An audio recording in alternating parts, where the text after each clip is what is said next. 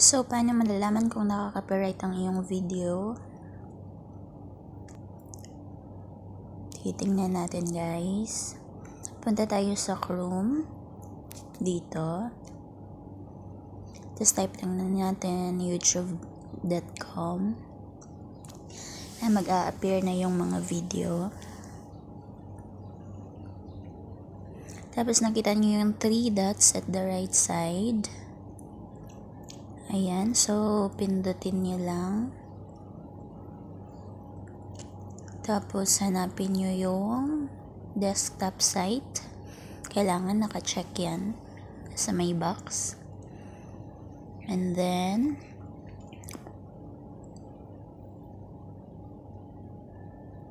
tingnan nyo yung picture nyo sa may right side ulit.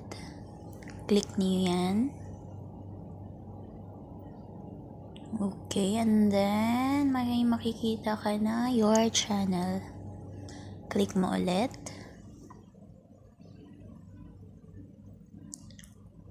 So, yan, may lalabas. Tingnan nyo yung customize channel. And then click.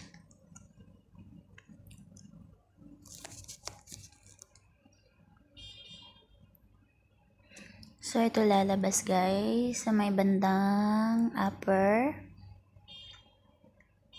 Ayan, dito. Click nyo yung video manager. Ayan.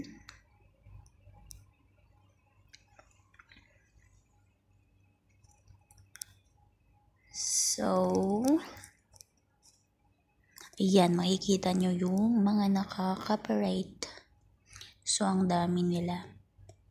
So, thank you pala sa nagtuturo sa akin. Shoutout kita mamaya. Ayan. So, dito ako sa yung iba tapos ko na dito. So, see details.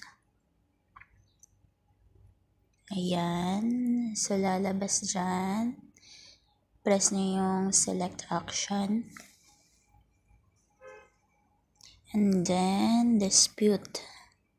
So, ayan.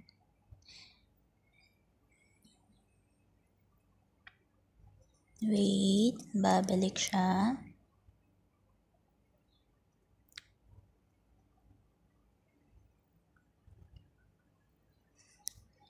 So, ayan. Ay, so tagal.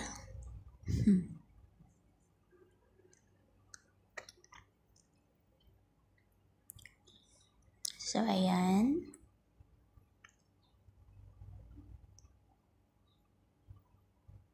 Balik natin ulit. Ayan. See details.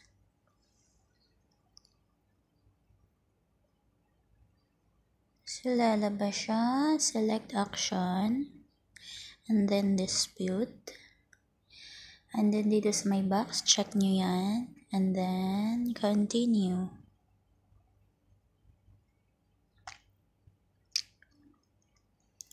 So, ayan. Makikita nyo yung apat na may circle. I-check nyo yung pangatlo.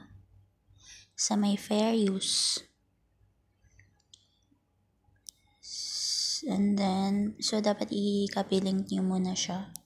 Gagamit mo siya mamaya. And then, press continue. And then, dito sa may I believe, check nyo yan. And then, continue ulit.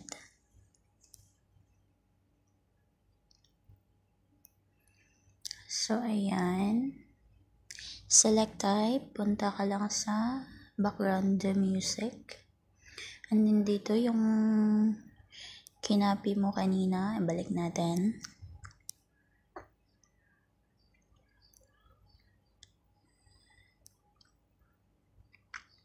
So, back muna tayo.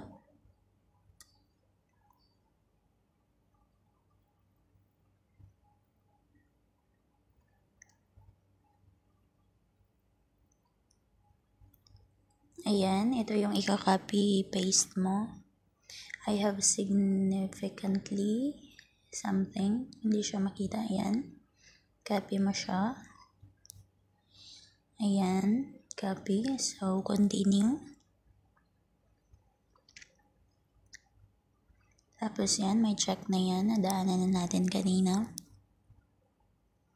Continue. Tapos dito mo siya ilagay yung naka-copy-paste. Ayan, ayan. So, erase ko lang yung fair use kasi nasama siya. So, ayan. Tapos, check mo lang yung tatlo na may box kasi dapat naka-agree ka. So, yan. Lagyan mo siya ng check. Yan. May isa pa. Check ulit. Ayan. Tapos ito sa may signature. So, dapat enter your full legal name. Usually first and last name. So, my name. Lagay ko Irish Gumola. Wag yung company name or yung channel name mo. So, dapat yung real name. And then, submit.